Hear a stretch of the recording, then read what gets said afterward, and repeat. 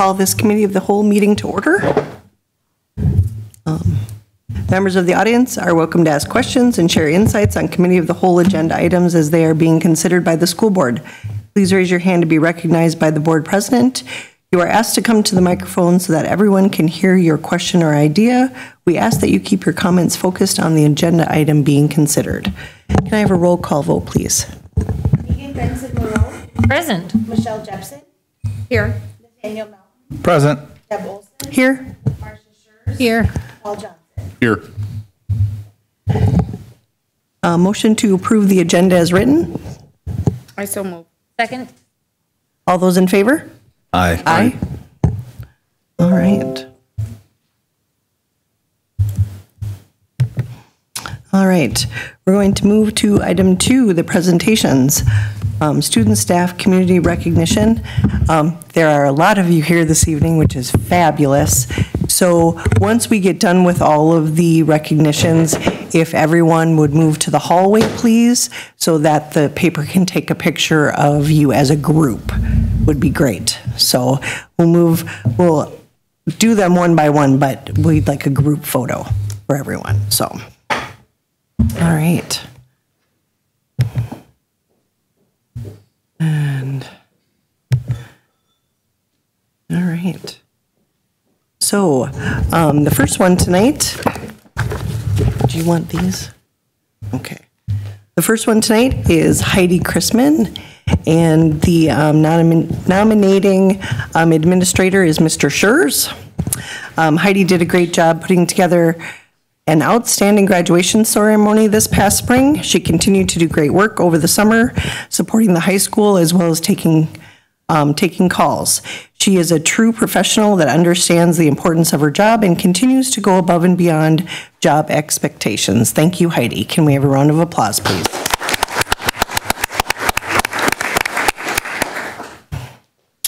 And the next one is Mr. Hopke.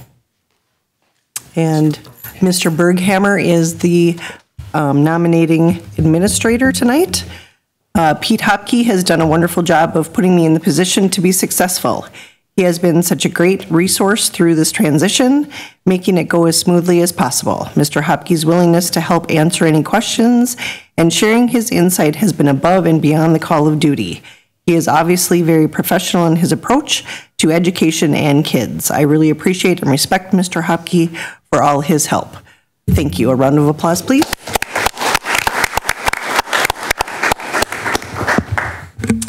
And next up is Hugh Miller, and nomination administrator is Dr. Aslan.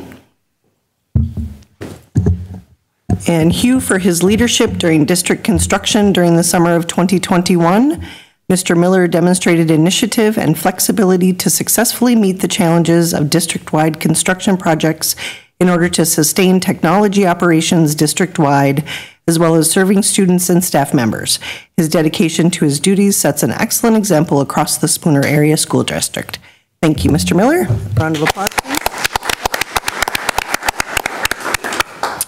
All right. Next up is Justin Mayberry and Steve Fulton. And nomination administrator is Dr. Aslan. For their hard work and dedication during the district construction during summer of 2021, Mr. Mayberry and Mr. Fulton demonstrated outstanding initiative and flexibility in the face of challenges of district-wide construction projects, as well as start of school year responsibilities in support of students and staff members. Their willingness to go the extra mile in support of the SASD mission sets an excellent example across the Spooner Area School District. Thank you.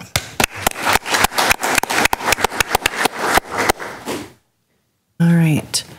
And next up is Ryan Predney. Nominating administrator, Dr. Aslan. For his leadership during district construction during the summer of 2021, Mr. Predney demonstrated outstanding initiative and flexibility in the face of challenges of district-wide construction projects, as well as start of school year responsibilities in support of students and staff members. His dedication to his duties sets an excellent example across the Spooner Area School District. Thank you. Round of applause, please.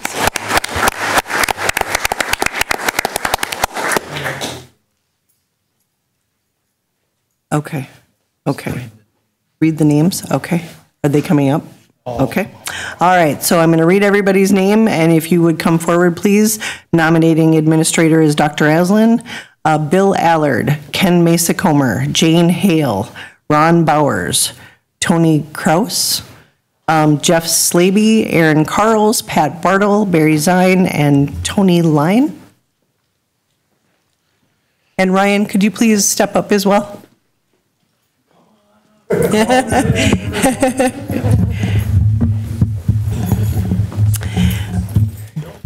We are recognizing all of these individuals tonight for their hard work and dedication during the summer of 2021. Bill, Ken, Jane, Ron, Tony, Jeff, Aaron, Pat, Barry, Tony, Sarah. I missed the the ladies will come up in a minute. Hold on. I kind of missed that one. They were all together. And so, okay, so we'll go on with those in a minute here. Just outstanding initiative and flexibility in the face of twin challenges of district-wide construction projects, as well as the start of the school year responsibilities in support of students and staff members. Their willingness to go the extra mile in support of the SASD missions sets an excellent example across the Spooner Area School District. Everybody, thank you. Applause, please.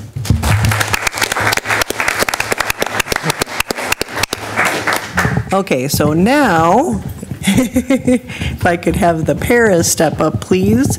Sarah Melton, Kathy Kafura, Tracy DePolis, Angie Buckman, Heidi Lostad, and Tate Nordback. There. All right, and again, for their hard work and dedication during the summer of 2021. Demonstrated outstanding initiative and flexibility in the face of twin challenges of district-wide construction projects, as well as the start of the school year responsibilities in support of students and staff members. Their willingness to go the extra mile in support of the SASD mission sets an excellent example across the Spooner Area School District. So thank you very much. A round of applause, please.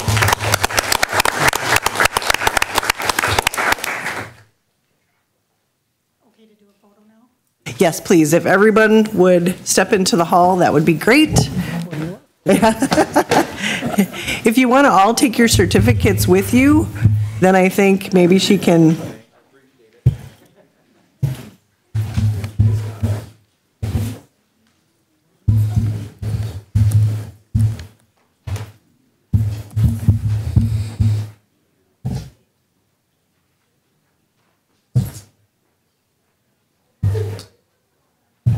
Continue the meeting. Okay. All right. All right. So while they're taking a photo, we're going to continue on here. And we're going to move on to item B, the referendum project update. Brad Kunkel is here from CISA 10. Good evening, Brad. Good afternoon. David, I'm not sure if you did want to speak on school specialties at all, or I can roll it out. We have that as the next agenda item, Brad. So if you want to do the update and then architectural news, that'll be great. Okay, sounds good. Before I get going with the construction update, do just want to let you know, in the last month or so, SDS Architects has merged with River Valley Architects.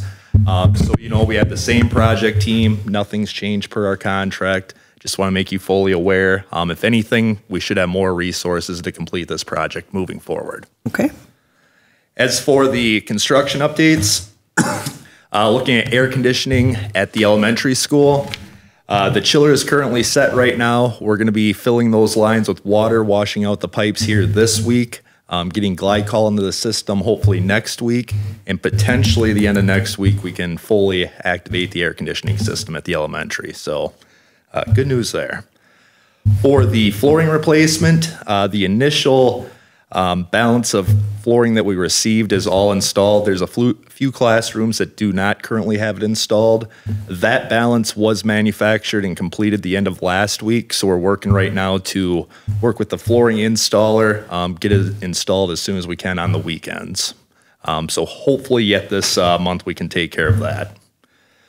For kind of site work that took place at the north parking lot, the binder course was down. All site work that we had to do underground was completed over the summer. Looking at some ponding issues, we are going to move forward with putting on the final course where there's currently a binder course for the asphalt. So hopefully we get a little better watershed in those areas.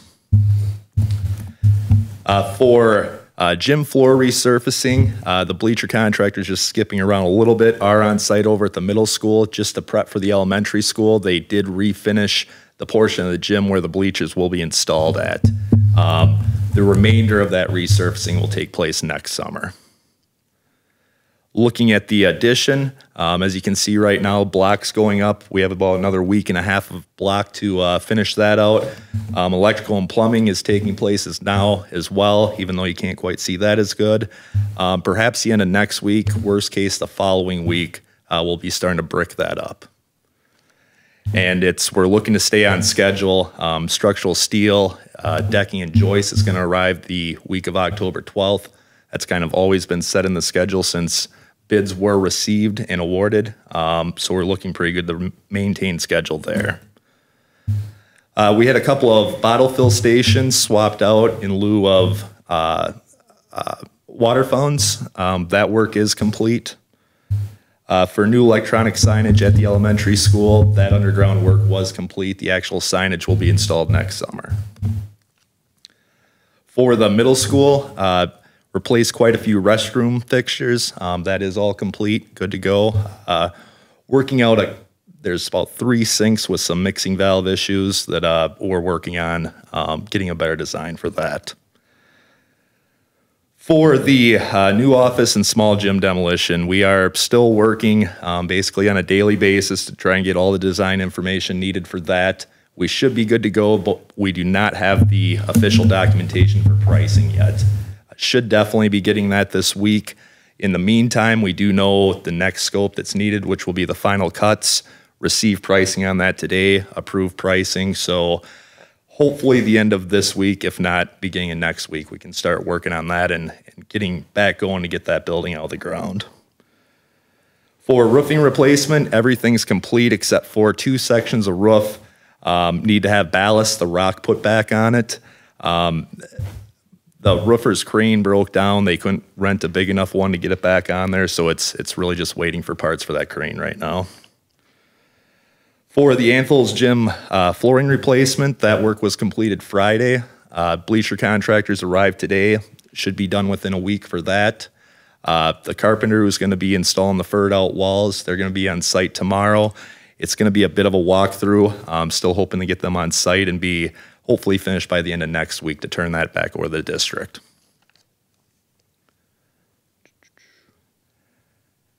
Flooring replacement, it's all rooms that were expected to be completed are done with the exclusion of 2 different areas. Going to be looking at likely Thanksgiving or winter break to complete that work. Interior lighting upgrades. Had a lot of lead time issues, swapped out some substitutions a few times down the road. All the materials that we did have on hand prior to school starting are installed. Looking at the 3-level portion of the building, that's going to be surface mounted lighting. We did not receive that material. As we do receive it, we're going to work nights and weekends to get that completed. Then for the emergency generator is set. Going to be looking at turning that or connecting it to the school October 16th. We also have a construction bulletin out for a slight change in site scope. Waiting on that, but fully expecting to have everything complete prior to winter. Any questions on the construction update? Any questions? One question for you, Brad. Will the middle school be able to hold a Phy-Ed class in the gym while the bleacher install's going on in the event of weather that doesn't allow outside or learning that would occur up in the fitness area? Do see we're likely going to get some rain tomorrow. Right now you should have the east half of the gym available if needed, as well as the mezzanine area where all the workout equipment is. Any other questions? Okay, thank you. We'll receive and place this information on file. So we're going to move on now to item C, which is discuss the referendum construction project furniture purchase. Dr. Eisen, do you want to start with this? Yeah, thank you, Mrs. Olson. So, with all this great construction going on, we do have some areas, because they didn't exist before, that we're going to have to furnish. And that was part of the referendum plan right from the concept phase. Purchasing furnishings for school, I guess if I was going to draw a comparison, it'd be kind of like buying a new car. If you want a new Chevy Tahoe, you're not going to go to the Volkswagen dealer to get one. And it's kind of like that with school furniture as well. And what we're really working towards is, while we know we need to buy new furniture, we want our buildings to look great building wide. So we're trying to work with a vendor and a product line that will go with what we already have, as opposed to throwing everything out and starting from scratch, or having these beautiful buildings just not looking good because of furnishing. So with that, I'm going to pitch it to you, Brad. Okay. And just to add to that, I guess, furniture vendors, they supply pricing to the state, once a year. So bidding out this work, the only advantage to it would be seeing if you could build new relationships. You're gonna, and get options and products basically. But with the school already having interior concepts in their offices and School Specialties is proprietor to that, if you're gonna reutilize that and be as efficient as you can, you're pretty much limited to School Specialties. With that as well, they've worked with the district the past few years. My understanding is a good relationship. That's the biggest thing you want with a vendor. He's been working on this project, not being guaranteed the work to try and keep things moving along. And for me personally, I've worked with him on my last few projects, and he's one of the most reputable out there for sure, and don't see any issues with moving forward with him. So with that, we are looking at the elementary school cafeteria, 4K classrooms, new office and music room, as well as the middle school new office. Had them provide a conservative number, and we would look at going into a to not exceed contract of $150,828. Any questions for that? I believe it's just for consideration. That would be my recommendation come the board meeting. So, yeah, no action tonight. How's that fall within the budget? We're honestly, it's been kind of painful with manpower and scheduling and keeping things moving. We received great bids back in February, and we're still sitting very good. We've pushed back on a lot of cost escalators, so really liking where our budget's currently at. So you wouldn't see this figure, this not to exceed figure, as a hardship or straining the budget at all? Honestly, it's more like a drop in the bucket right now. Okay. Any further questions for Mr. Kunkel? Okay, with that said, do we have consensus to move this to the regular board meeting? Yes. Yes. All right, Okay. great. Thank you. Thank you, Brad. All right, we're going to move on to item D, discuss the line of credit. Trish, would you like to come up and give us a little overview? There's some potential coming up at the end of December, January, that we'll be looking for some short-term borrowing. We're asking for $2.5 million. That's the same we've been asking for the last 3 years. And it's usually paid back in January when we get that tax money in, so we avoid high interest payments. And this is something that we've been doing on a regular basis, correct? Yeah. Okay. Is this with the same vendor or same bank? It would be with CCF Bank, yes. Okay, thank you. What was the time to pay it back again, Trish? How long? Usually January, when we get our first tax payment in. Okay. Any other questions for Trish? No? Okay, thank you very much. Do I have consensus to move this to the regular board meeting? Yes. Yes. Yes. Okay. All right. And we're moving on to item E, the annual seclusion and restraint report. Mr. Hopke. Hi, good evening. I believe everyone has a memo documenting this information.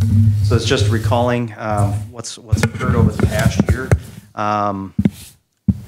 One thing that's a little bit different that started in the 2020 school year, March 4th, so it was 12 days before we closed down.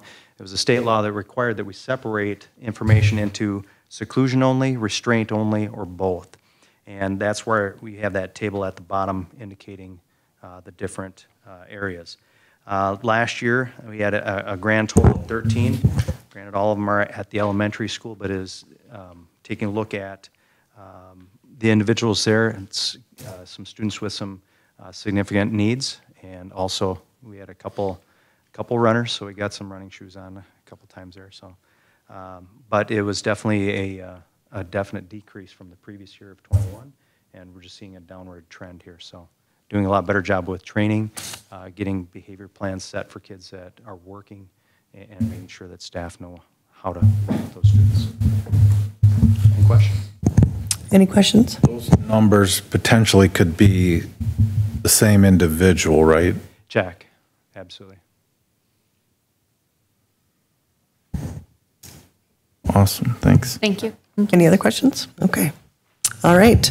If we can receive and place that information on file. All right, the next item is the 30, 60, 90-day planning cycle. And everybody, I'm assuming, has had a chance to review that information. Is there any questions regarding the 30, 60, 90-day planning cycle in any of the buildings?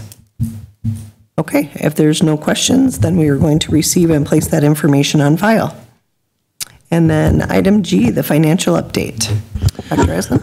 Here's a financial update, and again, on our cycle, we are looking at the month of July 2021.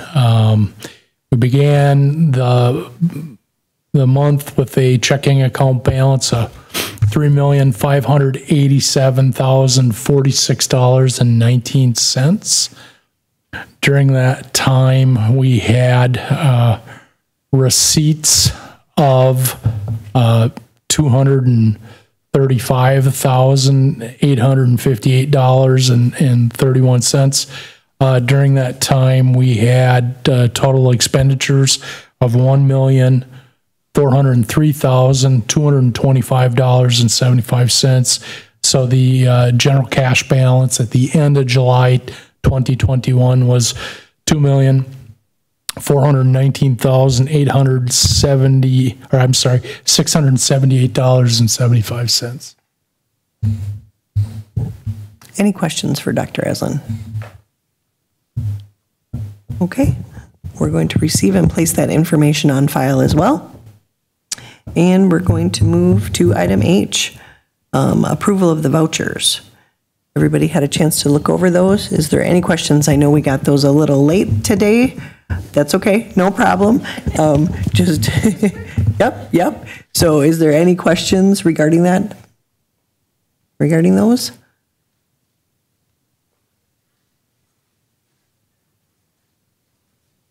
Nope, good. Okay, all right. Then, do we have consensus to move to the regular board meeting as part of the consent agenda? Yes. Yes. All right.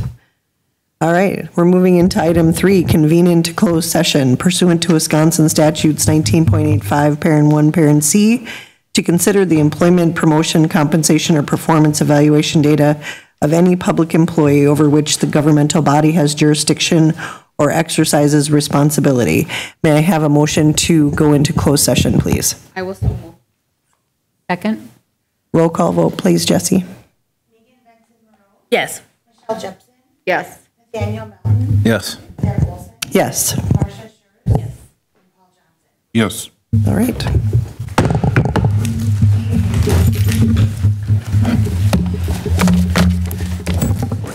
Cool. All right, we're back into open session. Mr. Johnson? The time now is 6:16 PM. We are in open session, and during closed session, we took no action. All right. We have a motion to adjourn. I'll make that motion. Second. All in favor? Aye. Aye.